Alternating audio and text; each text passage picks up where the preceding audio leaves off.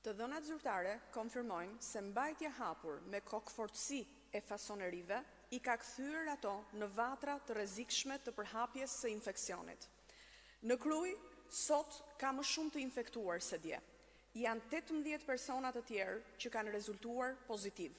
Të gjithë punonjës fasonerie, kryesisht gra dhe vajza. Urojmë që të dhënat të pasqyrojnë realitetin dhe virusi të mos jetë përhapur akoma më shumë. Por edhe kaq sa është, kemi një situatë problematike. Brenda pak ditësh, një person I vetëm ka kontaminuar 86 të tjerë, duke na faktuar 3 gjëra të rëndësishme. Se virusi ka aftësinë të përhapet me shpejtësi, se fasonerit si vend me përqendrim të lartë janë vend ideal për përhapjen e virusit, përgjegjësia kryesore për situatën e krijuar. Qeveria duhet të kishte mbyllur fasonerit që në momentin e parë të shpërthimit të epidemisë. Ne ja kërkuam këtë, bizneset kanë mbajtur të njëjtin qëndrim, por Edi Rama ka kundërshtuar me kokëfortësi pa dhënë asnjë argument. Rezultati I kësaj vendimarrje të gabuar është 86 persona të infektuar me koronavirus vetëm nga një kontakt që punon në një fasoneri në Krujë. Ne ishim atje, kemi parë kushtet, kemi biseduar me sipërmarrësit dhe me punonjësit. Është e pamundur që në një mjedis të tillë, aq të vogël, të ruhet distanca fizike dhe sociale dhe të respektohen standardet e kërkuara. Gjobat ndaj bizneseve të fasonerive, që punsojnë rreth 70.000 gra dhe vajza, është mënyra e gabuar për të menaxhuar situatën. Duhet mbyllja e tyre, e shoqëruar me një mbështetje financiare, dhe sa më shpejt, aq më mirë.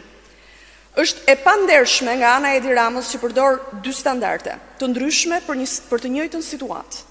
Për sigurinë e vetes, të familjes dhe bashkëpunëtorëve të tij, Rama përdor komunikimin online, ndërsa mijëra gra dhe vajza, si dhe familjet e tyre, I ka lënë në terrorin psikologjik të infeksionit në vendin e punës. Ka vetëm një arsye pse Edi Rama është I gatshëm të luajë bixhoz me jetën dhe shëndetin e 70.000 nënave dhe motrave.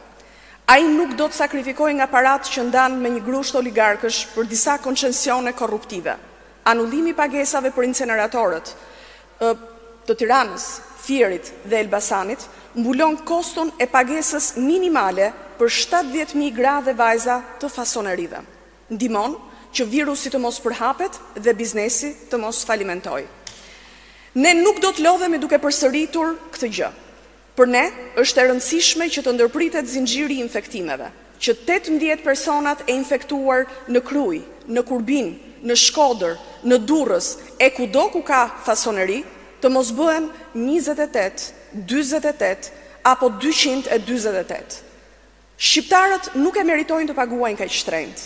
Dështimin spektakolar të një qeverie dhe një kryeministri që kujdesen vetëm si të ruajnë paratë e vjedhura me koncesione dhe tendera sekret. Partia Demokratike do të ketë më vonë një denoncim tjetër ku sjell fakte të një skandali të madh dhe të rrezikshëm për shëndetin dhe tenderat sekret. Ju falenderit.